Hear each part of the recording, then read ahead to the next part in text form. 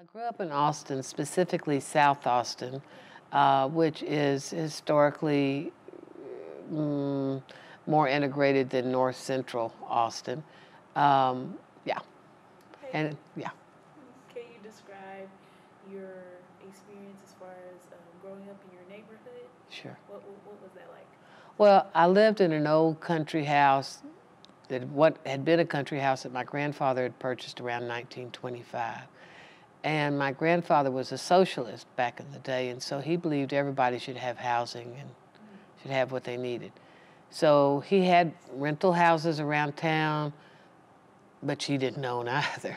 He was making payments on, but he was just as often likely to take food to people as he was to collect a rent from them.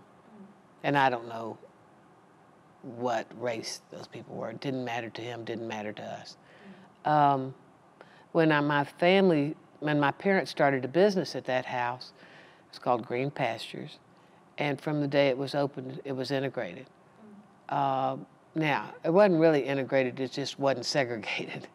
It wasn't really not segregated, it just meant if a group of people, of any people, wanted to come and have an event there, they could, which was not true of Austin at that time. This was in the 40s. So that's just kind of been where we rolled from. And so my parents were Catholic, so I went to Catholic schools, which for the most part it wasn't that they weren't integrated, it's just that which is part of my story today, it's just that the way the Catholic Church was segregated, people of different colors were segregated. And I think there's an implication behind that that is absolutely enormous. I feel that way about any church, but particularly that church, because that's a church I grew up in. Okay, so you mentioned a couple things that we definitely are going to get to. Within your community, I see that you were raised in a household that welcomed Everybody. Everybody. Exactly. And so what is your personal perspective as far as growing up and maybe your experiences with race? Sure. So while my neighborhood was definitely integrated with black, white, Hispanic, and while there was an acceptance of everybody, there was still something back here because of just the way things were structured that said there was a difference. Now, one level of difference was the people who worked in our house, who were Hispanic, who were Swedish, who were black. I mean, just the way that rolled. We had a restaurant and catering business, and some of our wait staff were actually professors from Houston-Tillotson. And I didn't have any understanding of that because I was just a child and I didn't know Houston-Tillotson, blah, blah, blah. But I knew that we referred to these persons by their surname, Mr. So-and-so, as opposed to the people who worked with us in the kitchen, who we were all referred to by their first name. And I know a story that a woman who worked with our family for 65 years, both in the just family, and then into the restaurant business, told a story. Every year for the past 70 plus years, my family has put on a Christmas pageant, which you know the story of Mary and Joseph going to Bethlehem and all the whole deal. So we put on a story about that as based on biblical text. And Amy Nelson, Miss Nelson, had a young son. And so my mother, this was before I was born, but my mother invited Amy to bring her son, Billy, to be in the play. And in the news, this was in the 50s, which we already know was a rock and roll bad time. Anyway, in the newspaper picture, it named everybody in the group on stage except him. And then it was just said, and a Negro boy. Okay, so there's that piece. Amy's parents came to the performance, and first of all, they were sitting whatever back here. And my mother said, oh no, you must sit up front because your child is in the play and you want to be able to see. So I'm sure this is a shortened piece, but Amy's mother said, you really need to stick with these people because they will treat you well. Because there was an understanding of inclusion and equity. We would never have used those words because they were not like in our thing. Understanding that all of this was well. So you mentioned some other great things with that experience of kind of first being exposed to that difference, like you mentioned. Could you expand on when did you start to realize equality may have not been the same as equity, and how to really define that? Can you elaborate on that? Maybe. Okay. We'll see how I do, and you may have to guide me. And I'm very open to that. I can tell you when I was 13, about 13, and I flew to Washington, D.C. to see my sister who was living there. This was the first time I ever saw persons of color in positions of power.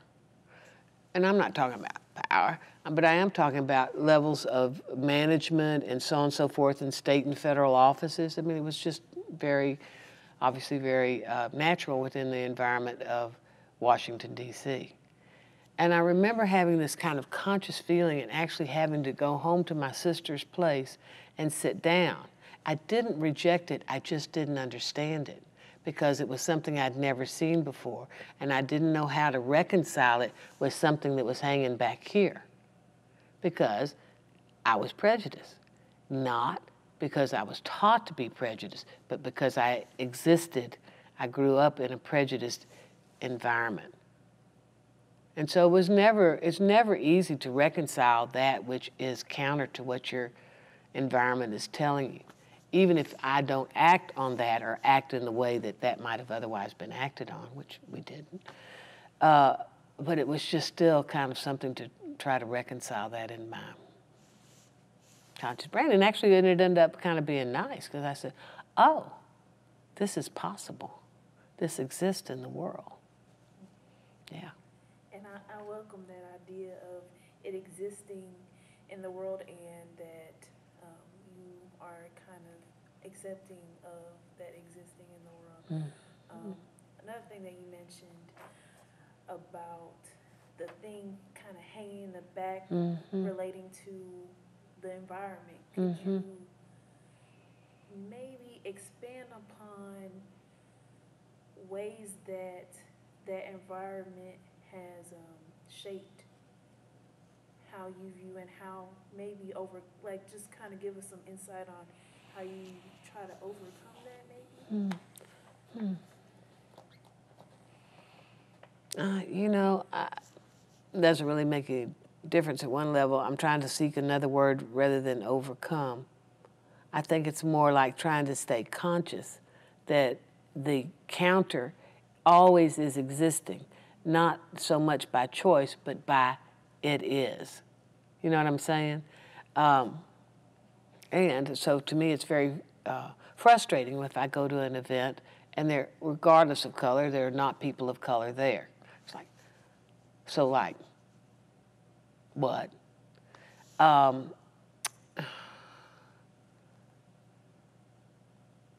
Yeah, so I think at some level, it is sort of, you might say, oh, really? But it's sort of the oppression of being privileged without having asked to be privileged, and knowing that I benefit from being privileged. But it's kind of like not asking to be black, not asking to be Hispanic. We are. And so then within that field, there's some poem by Rumi that I'm not going to remember, but it has something to do with we lay down all this other stuff, and then we come together and meet in the field together. And I just think that's kind of where I hope that someday we'll be. And I think, this, the fact that I feel welcomed here today, to me is an example of that, and I like to think that other activities that I'm involved in are other examples of that. I agree, yeah. definitely. Yeah. So you're in insight as far as on being conscious and not... Well, trying to be conscious. I'm not saying I'm always conscious. Sometimes we don't know what she is. Right. Yeah. Well, trying to be conscious, Yeah. and also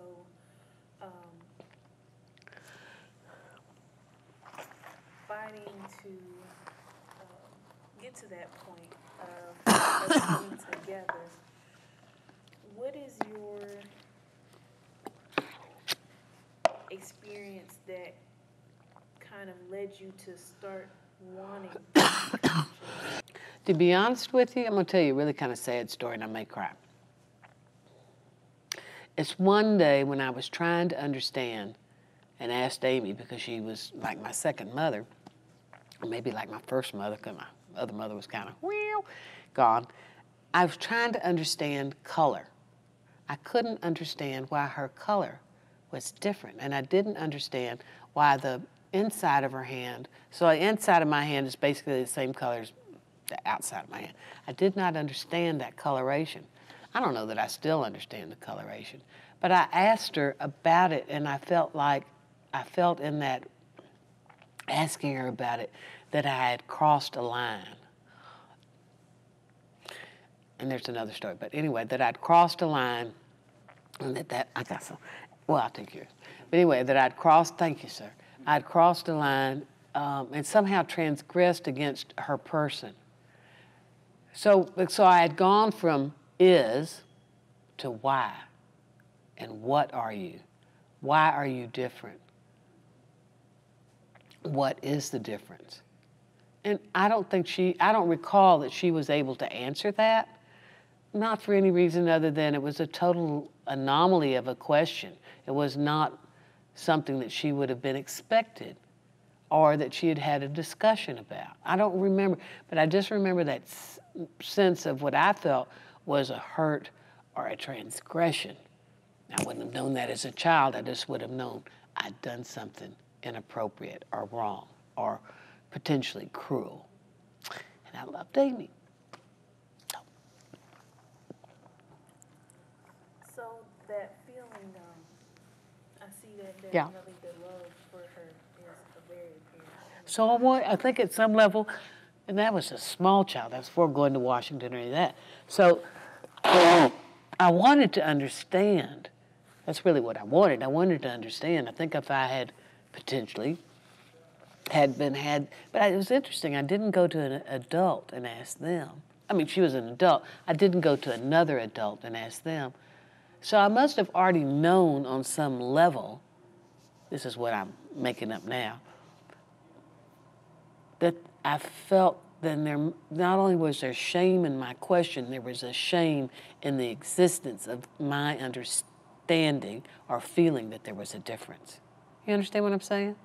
And so I think it confounded me as a child. At one level, it continues to confound me. You know, I think after undoing racism for the third time, I mean, I knew from the first time, and understanding that race is a construct, but you play the card, you play the hand hard, and you just, you ruin a lot of people's lives, or you affect a lot of people's lives very negatively. So there's that piece where I will suggest to somebody something, like, well, why aren't we? And they'll say, well, Martha, that's just too logical. So then I have, to me, the conundrum of I've spoken something that can be understood and is valued as logical, but it doesn't have worth within the deal. I don't know why I'm taking you down that rabbit hole, but it's something about, I think it's something that has something to do with the fact that since there is no racial difference, there is not even, there's a human race and that's it, then why is it that we continue to perpetrate a wrong that, frankly, everybody suffers? Whites might not know it, but they're losing out on a tremendous field of brilliant people with great knowledge and capacity because we're locking them up, or we're saying we're not going to give you credit, so you're not going to be able to go to school, you're not going to be, whatever it is that all the systems that are in place. Not going to give you health care, blah, blah, blah. So, I still live in the conundrum. Okay, so dealing with that conundrum and dealing with the fact that you didn't ask for this environment that spawned this. What are your feelings personally towards the matter? What action do you attempt to do personally about the matter? That's interesting about the matter. That's very key. Well, I show up a lot. I have participated in and have promoted programs that I think there's benefit to the community in engaging a broader part of the community together, like this today. I've worked on I've been on several committees, and I've particularly at ACC Highland, where I've tried to provide them the historic perspective that was a place for several decades for exceptional black education before ACC came there. And how do you, and the value, particularly when they say they want to retain and graduate and so on and so forth, people of color, then how there's a value in sharing that history up and saying this was exceptional then and what you're doing now is exceptional. And then bringing the policies and the support with that so that it's actually actualized, not just lip service. So I wouldn't say that I've always been successful, but sometimes the logic just doesn't carry. So, yeah. And then just in my own relationships, trying to, consciously wanting and acting to expand my own relationships so that they're more inclusive and hopefully equitable. So, with that, seeking equity in relationships and showing up as a youth, with all of that, what do you think on a maybe global level that it would take for them to start listening, to start realizing that realization of excellence in the black community, as well as the other communities that are trying to step up? What I love is that it's already shifted. It's scaring this little tiny piece. I think it's really I truly think there's just like when you've tried to do a really good plan in your community or something, and there's like these 2 or 3 voices come up, and they are so mean and so nasty that nobody else wants to play because they're so vicious. They don't want to be dealing with that. So I don't know what's going to be done with that little piece of really vicious stuff. But I believe that more and more is shifting, and at minimal, there's a shift in the population, so that we live in a population that is a population of color. Now, how long it's going to be before those words sink into the ears, how long it's going to be before that's a value. I mean, if you go back and you look at the history of advertising targeted specifically to black population, what was that thinking? Well, they said, oh shit, there's billions of dollars out here being spent. We need to pay attention. Now, so what was the motivation? Well, it was billions of dollars. So there's that, I just think there's just so much history that's not being taught. Like yesterday, I went down to the city, what was yesterday? Someday. I went down Thursday to the city council because they were doing a proclamation that council member Ora Houston, who was here earlier today, brought forward. It was a proclamation recognizing the 1928 ordinance that formally segregated Austin. Okay, so there was a proclamation. So, okay, so she is asking me today why didn't I come down front to get to my picture with the other people. And I said, well, first of all, I wasn't invited. She said, well, yeah, me and Zenobia. And she said, well, yeah, you were invited. She said, I said, everybody come down. Well, not everybody went down. So if I didn't go down, I probably didn't go down for the same reason not everybody went down. You know what I'm saying? And so then somebody posted a picture of themselves and another person who had been there for the proclamation. And I posted under it. And I said, so does this mean that the proclamation of 1928 will now be taught to elementary school children so they'll have a context of why Austin has been divided and acted upon the way it is? Does this mean that the African American quality of life, Mexican quality of life, Asian quality of life will finally be funded at all in any way? And if not those, then how about, is there actually strategic, specific, intended steps to follow through from this proclamation? Otherwise, it's just a little stamp, it's just a little bow, it's just a little Band-Aid on something that has been just highly destructive in our community. I didn't get any responses back. But I'm just saying, so part of it is because I am white, I can say stuff like that, and I'm generally not questioned. Why? Because I'm white. I can get away with it, as it were, whatever that means. But I also, Zenobia's trying to coach me. You know, we're both trying to coach each other. And how can we discuss something that we feel so passionately about without coming across angry and like the other people are stupid? You know, there's got to be a better way to deliver what we're delivering. But it just continues to confound me that we had a year and a half ago when the mayor and new council came in. The mayor did this big thing called Spirit of East Austin. The whole idea was bringing jobs to East Austin. They hired a young woman who wasn't even a Texan, much less an Austinite, to run the program. She didn't have any experience running this kind of program. Did she read the African American quality of life?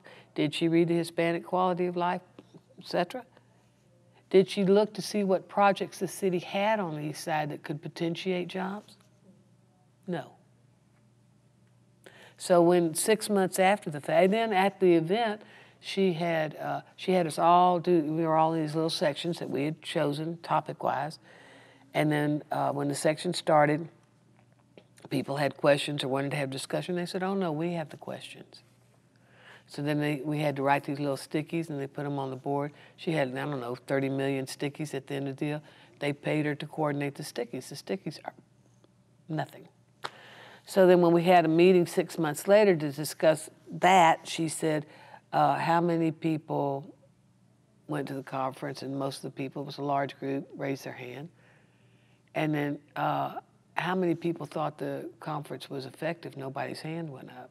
And she said, well, if you have any comments one way or the other, well, you know, I could hardly not be the first one to have my hand up. And I said, I thought it was a failure because and I asked her, just in case I was mistaken, did you read any of these things? Did you look for the project? No. And I said, my case is rested. And then a Hispanic guy happened to have his hand up, and he said, you know, what do you answer to what do you need?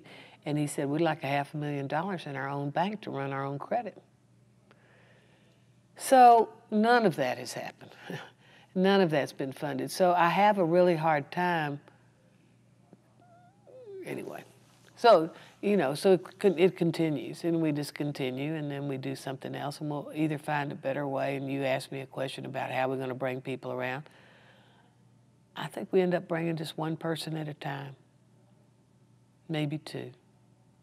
You get somebody who is willing and curious enough to go to an Undoing Racism class from the group in New Orleans, the People for Survival Institute. I'm sure I'm not saying that correctly, but they've been teaching these courses for 30 years all over the United States.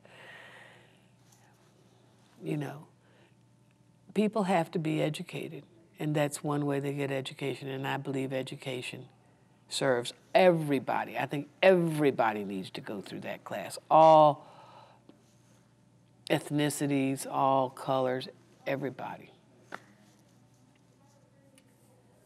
I agree. Don't you like it when you ask me questions and I just go on and on? This is about you. Yeah. So, like you said, education definitely is a start. But what else do you think might help as far as dealing with the uncomfortability about it from, the standpoint of, like you said, not necessarily wanting to, um, not necessarily wanting to continue it, but having it. It's so passed down. institutionalized. Yeah. It's so, racism as a construct, as a reality, as an oppression, is so institutionalized. I mean, we don't even know. One of the classes I took over at HT, or there was a seminar there, and at one point, let's say 16 of us each went up with a piece of paper, and on that piece of paper from way back was a law that had been instituted about black people. And we were totally blown away. I mean, on one hand, it kind of maybe paralleled the Undoing Racism, except this was a totally different audience. I just think I think at some level,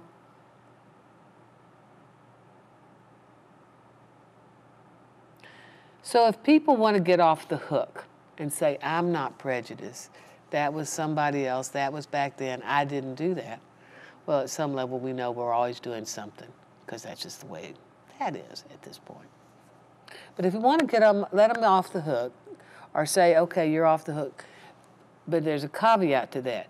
You're off the hook, and what will you be doing to verify what the policies are in your school, in your church, in your place of work, all those fields? What will you do to check and learn? And then if you find something there that is discriminatory, what help? Because I think we have to not expect people to go out on their own and do stuff. What help or support would you need to make a difference with that, or helping to address that? Somehow, in other words, empowering people to be the good that I think ultimately we all are. I believe even really bad people are basically, for whatever reason, doing the best they can with the information that they have.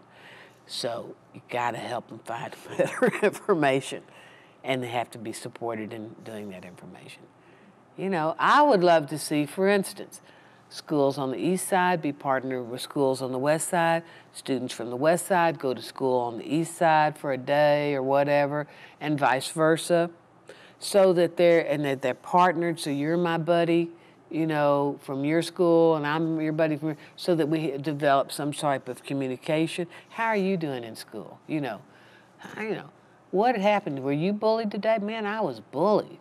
You know what I'm saying? So because I feel, I think it was, anyway, I feel that we share much more in common than we do in differences, particularly along those levels of emotional needs in order to grow up healthy. Or grow up damaged. So could you just expand a little bit on the difference between West Austin and East Austin for those who aren't from Austin? Okay. And don't know the background. Okay. So Austin had a West Avenue and an East Avenue, and they were beautiful boulevards with lanes on one side going north, lanes on the other side going south, and in between were these big islands of trees, just beautiful. It was really lovely. And in the 50s, probably real estate development people, I don't know who exactly, decided that they needed a highway, because at that time you'd go up Lamar or out Burnett Road if you were going to Dallas or something up in that area, Waco, blah, blah, blah, and you'd go down a little road if you were going down to San Antonio. So they said, well, let's put in a bigger road. So when they did that, they bought up land that belonged to with some level of intimidation, that belonged to the St. John's Missionary Baptist Association. And that land became part of, and that in turn created the St. John's neighborhood and also Blessing Tabernacle. Now, prior to that, that land where Highland Mall is today, and now actually ACC Highland, that land was part of a 300-acre tract that Dr. L.L. Campbell, who was the lead pastor at Ebenezer Church, very important Baptist church here, had purchased and had built an institute for education. And the way the wording goes is he provided for 500 orphans, and I'm not quite clear on what the context of orphans is, but he provided 1st through 12th grade education in the 20s, in the teens and the 20s, to African American children being taught by graduates of historically black universities. That's a killer legacy. They were getting education, I believe, that was better than whites were getting. Now, they weren't exactly in Austin because that wasn't part of Austin at the time, but it doesn't matter. Then they would have huge campground, and they would bring in people. People came in from everywhere, a lot of where, to get adult education and different things that would help them support having a prosperous life.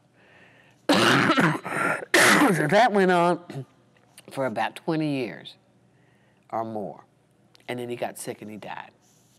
And somebody else came up as moderator of the St. John's Missionary Baptist Association.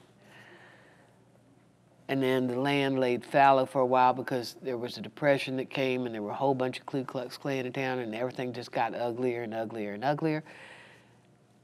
And the association just said they couldn't afford this anymore. I don't know what all the, there's probably about 92 stories floating on that. But ultimately it was abandoned. Ultimately the land was sold, and ultimately I think either a graveyard was dug up and or properly moved or not. But anyway, that was all part of that. And what was your question? I just fell off into my rabbit hole. I mean, honestly, it's great. I just asked you to expand upon the difference between the East and West, which you did greatly. Right. Honestly. Well, yeah. So that, anyway, that IH-35, and the 1928 ordinance said that people of color had to move on the other side of East Avenue. East Avenue then becoming, about 30 years later, a little less than 30 years later, IH-35, which was a different kind of, when it was still East Avenue, it was East Avenue, whatever. But it was still, if you want services, you go over there, and then we don't give you any services anyway, because there's so much interesting history that I've just learned in the last year about Austin and where blacks lived in Austin in general. It's just so interesting, how blacks lived along creeks, one, because of access to the creek, but also because that was where they could live, because the land was cheap or the housing was cheap, and that was the most likely housing to be taken out in floods, of which there were a lot more back then. So, I mean, I'm just saying, on level and level and level and level, and it was already so extremely well established, I'm not sure. And then there's so much, like this history of Dr. L.L. Campbell. When I started working on it, the association has some of the history, but I'm so curious when a man, I don't know what else he did, but when a man has given so much to a community in education, he even helped fund a college down in Seguin and another one up in Waco because of his relationship to white power. So there's something, little something story that I have not been able to find. I know that he was considered at some point, according to one thing that I read, he was considered an accommodationist, which I would have to read as what? Uncle Tom. But not really, because that can't be quite right. Because he had power, because he had relationships to power. And power did things for him that they weren't doing for other people, like giving him money for these colleges and like forgiving the mortgage on the land where the institute was. So let's say he did something, which probably did because I think he was a human being, and it became disrespecting or whatever of his community as they perceived it. Whatever, he even started a newspaper, and I guarantee you that newspaper wasn't all kowtow. But some reason I can't figure it out. With some reason, he is disregarded. Some reason, and maybe I'm mischaracterizing it, but some reason I feel I don't understand why when somebody has given gifts of, just say those 500 children, nobody else, 1st through 12th grade education, why are you not lifted up? What happened to those children who became adults, likely in this community? They were children with education. That meant that their children were going to have education and their children's children. Well, then you get into Anderson High School, which was the center of that community before desegregation. Okay, and everything functioned around. And at that time, it is said that more children graduated from that high school, Anderson, which was all black school, college bound, than from the white school. You know what I'm saying? So I'm trying to understand because I think legacy is so important. And I hope, and I can't wait to be wrong, but I'm trying to understand why this person is disregarded. Why we don't have a conference, which is what I wanted ACC to do. I wanted them to have an annual educators conference, and I wanted them to name it either L.L. Campbell or Dr. L.L. Campbell, and because there's this extraordinary, to me, historic relationship on that land, and there's a lot to be said for place, blah, blah, blah, and then build that out. I mean, I can tell you more stories about the guy, there's 3 streets by me, there's Eilers, Martin, and another one that'll come to me. Eilers ended up starting Austin National Bank. Well, and that bank was here forever until all the banks, started breaking up and being bought by the bank. Ever. Very powerful bank. Okay, well, he and these other 2 guys bought land really close to the Institute's land, and they platted it for, guess what? Affordable housing, because there are all these people up there building as the Institute continued to exist. Now, they never, for whatever reason, it might have been close to the time of his death, I don't know, blah, blah, blah. But they never actually built this. But when a developer came up there in the last few years, and he got this plot, this lot, he found in the drawer a book with documentation of that area of land going all the way back when it was part of Coahuila, Mexico. So he had this information about that lot being platted for 3 houses. So he built 3 houses on it. And those were affordable houses. So what I'm saying is the whole history's coming around. And Eilers also served on the board for Houston Tillotson, or Houston or Tillotson, because they didn't come together until the 50s. And both universities are supported by the Methodist and the Presbyterian Church. And that still happens to this day. So there was something going on at some time early on that said blacks deserve a good education and this is a good education. So what happened? Where did the conversation change? Who came up in power that said, no, we don't think so? They're talking about renaming schools and everything now. I said, if you're going to start renaming things in Austin, you have to rename everything. Because at that time when everything was named, there was nothing but prejudice straight across the city. And leadership. Now, I'm not sure. I'm sure there were exceptions to the rule, but the rule seemed to be that. So my frame is, it would be better to sit down and have a conversation about who, the time, the context of when these schools were built, what they were named, how they were named or why they were named that, and then what has been the effect on policy and all the systemic stuff, and then, and only then, consider a name change. Because if you don't teach, and then going forward, how are we going to change policy? What's going to change culturally? Because if we don't change it, guess what? It's another one of those little bows. I mean, I got somebody else's name. What's your name? Yeah. We're going to call this school Dion. But we're not changing anything else. We're not changing the policy. We're not changing the culture. And there are going to be a lot of people still walking around who don't know anything and who are just going to continue to say something. And it's going to be an uneducated opinion. Uneducated, yes, opinion. It's not going to be an educated understanding. So I'm not for, it's not that I just don't think that's the starting place. Whether that ends up being an indie place, I think we ought to do like they do in New York. PS1, PS2, PS35, you know? I mean, hello, let's just depoliticize the whole thing, not make it personal. Except we need to keep L.L. Campbell Elementary. What was the name of the school you went to? Elementary school or high school? Mesquite High. I'm from Oh, Mesquite. All right, well, that doesn't count. How about you, Dion? Spain. I went to school in Detroit. Detroit. And the name of your school was Spain? Was that named after a person? Yeah, but I don't remember. Well, so that's another point. I don't think most children in most schools have any idea anything of the history of the name. It's not called Colonel B. Travis School. I mean, you know, there's not that, they aren't even have a context and it's not taught.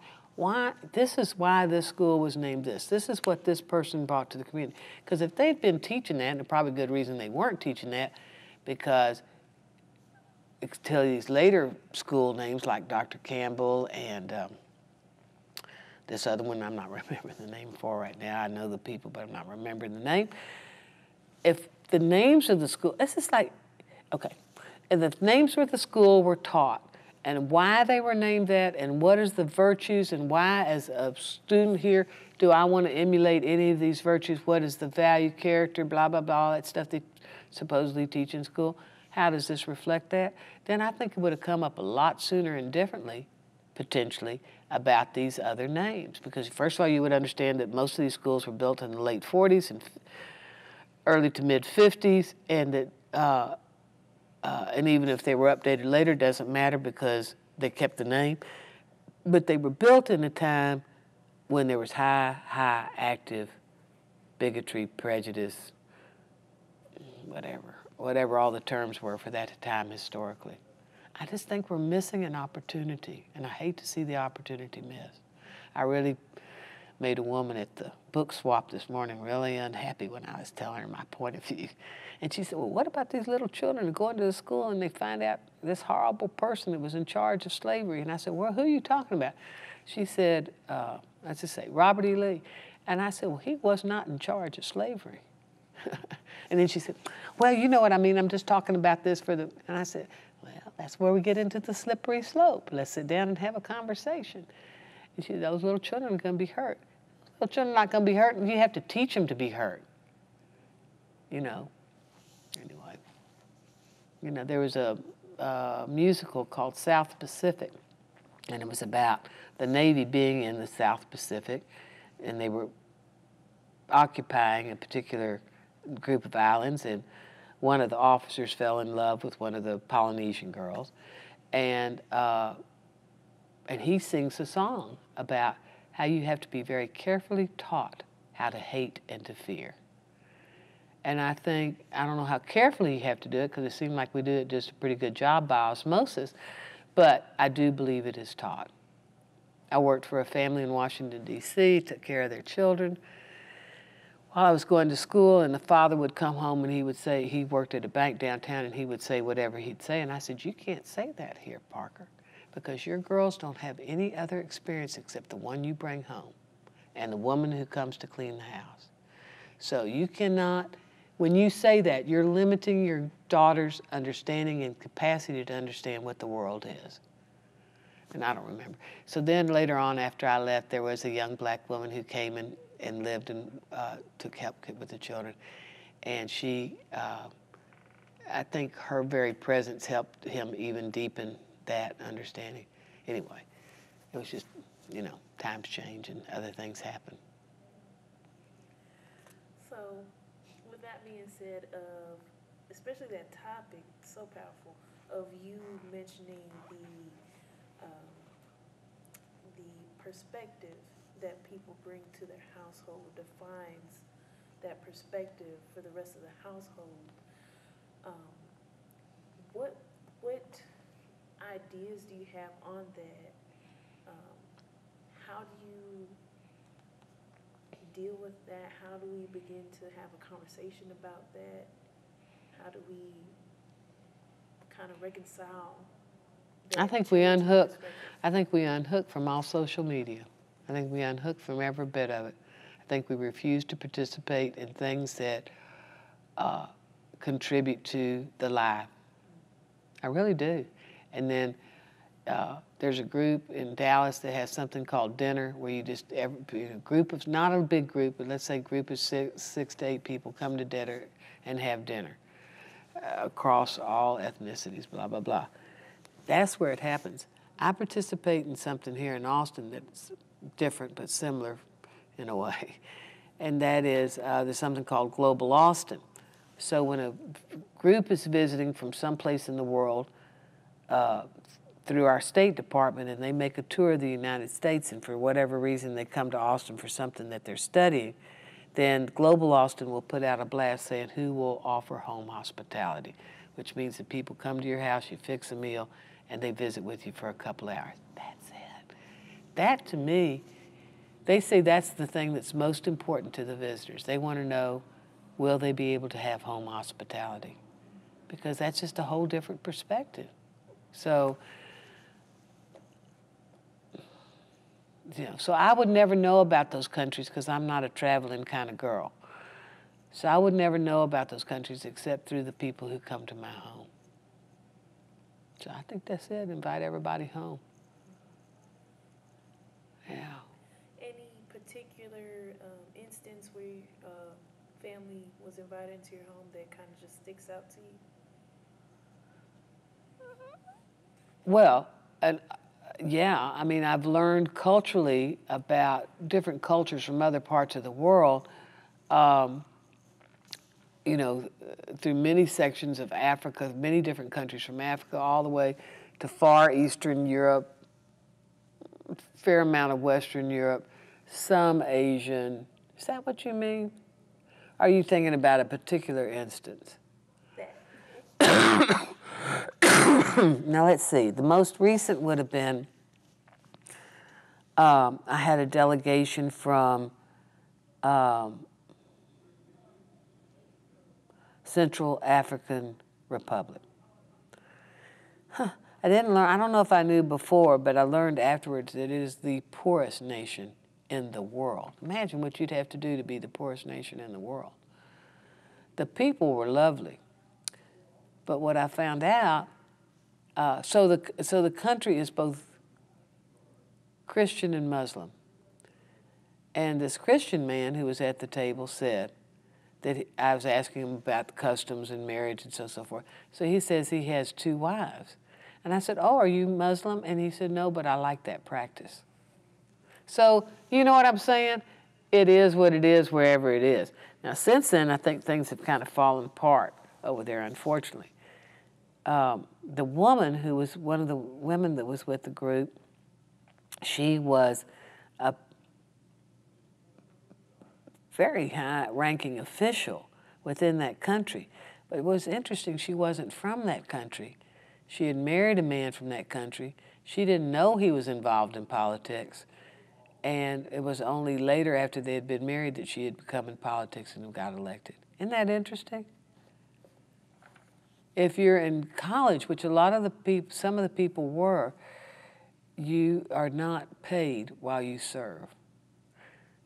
I just thought that was so, I don't know. You know, when you look at Africa, then you have to look at all the colonialism You know, it's kind of like, where do you find a clean slate where people have been allowed to be the people that they are and they haven't had interference from someplace else? I don't know. But I found mostly people are human beings, and they are always, they are human beings, and they're seeking to take care of themselves and their families, and in some instances they're able to expand that to a broader sector of their community, either their immediate community, their town, or state or nation. But I don't know. A lot of places are so messed up, I don't know how people are carrying forward, except that we all have hope, and I think we have a willingness to do that. I don't think that really answered your question, but we're rolling with it. We're rolling with it. So you spoke about hope. So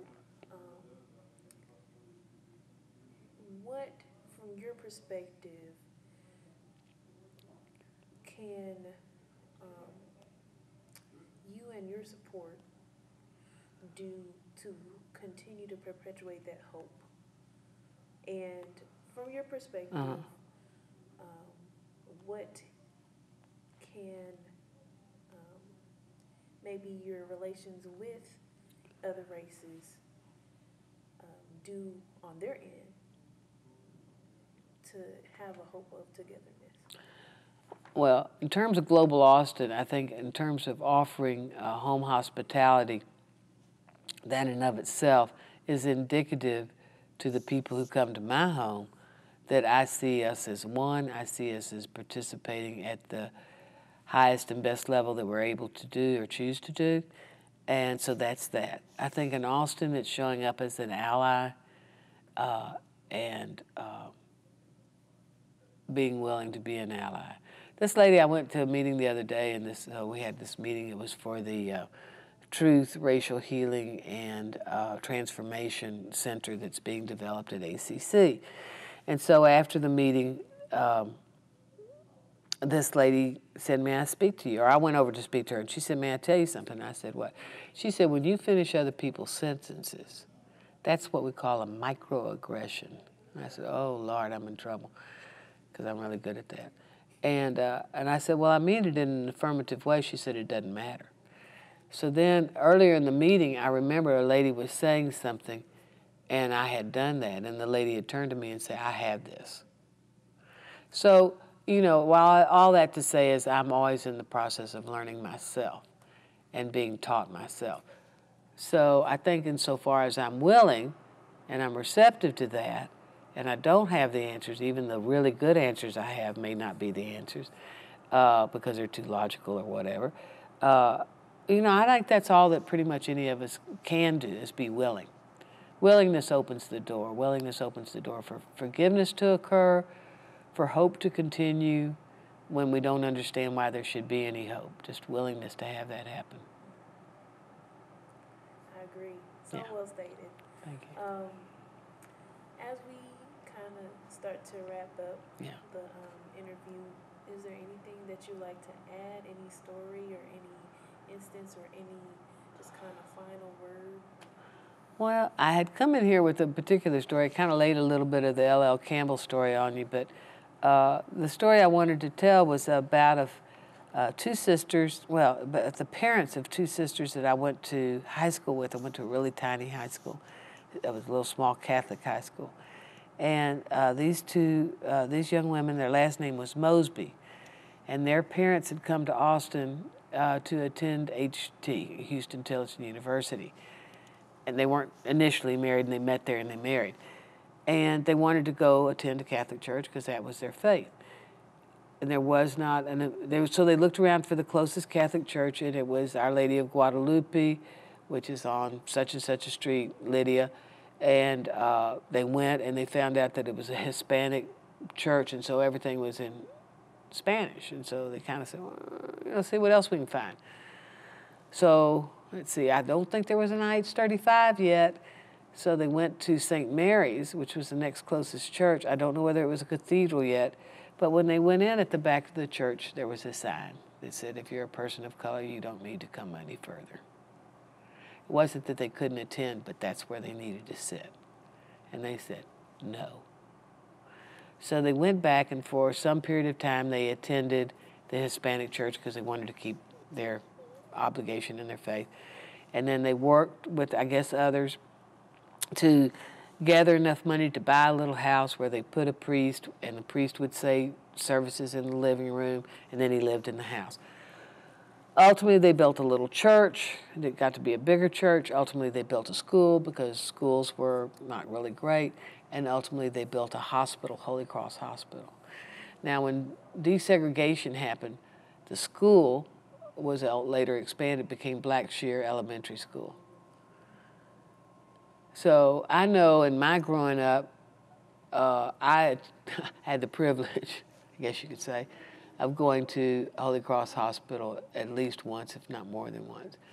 But the purpose of the hospital was to serve those of the black community who would not be getting hospital care or getting care at possibly the white hospital, because we know that's the way that comes down. So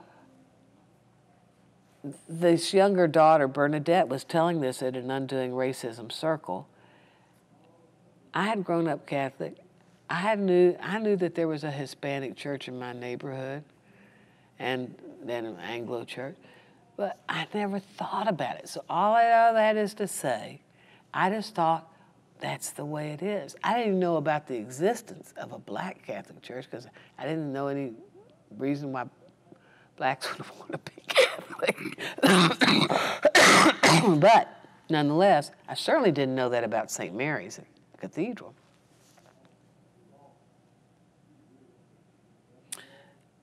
So there's a lot of overcoming and understanding to do about things being that's just the way it is, without having a concept of questioning it. It's been so well perpetrated.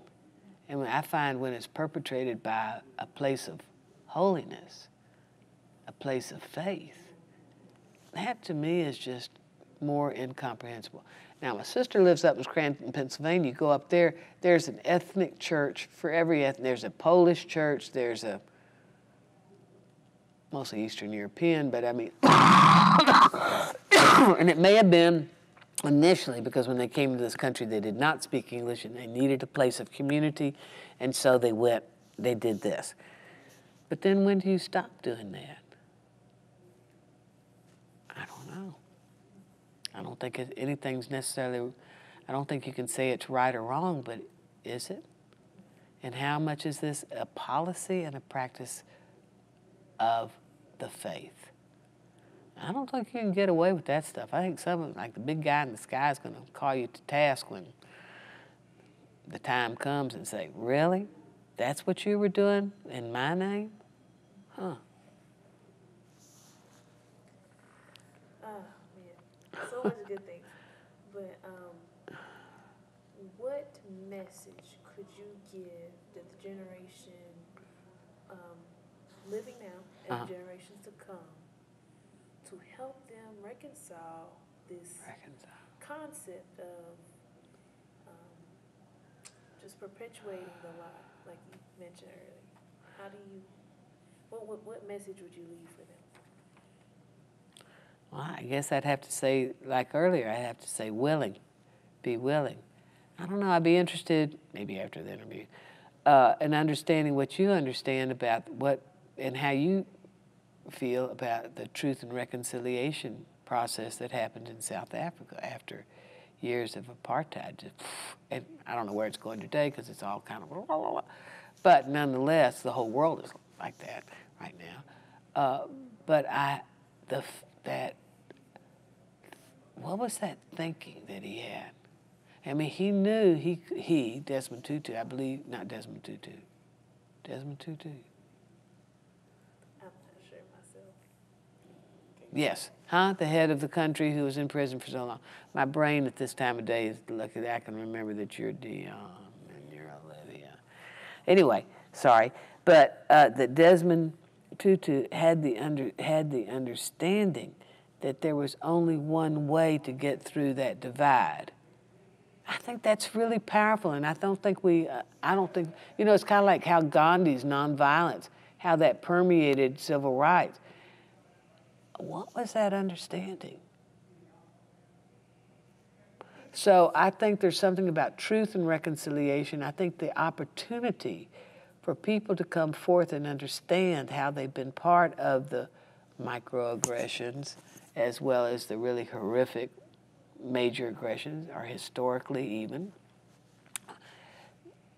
that if it's a safe place, forgiveness and then I think reconciliation would happen. Because bottom line is, that was a what is. I mean, what I like to see, what do they call it? Money paid, what do you call it? Thank you. See reparations paid? Yeah, but I mean, I'd be just as happy to see the schools improved and new materials bought. You know, I don't think anybody particularly needs to feel that it's even, in my opinion, even possible to pay an individual or a family. But I do think it's possible to, within the systemic problems, to address the systemic problems and to make changes in that.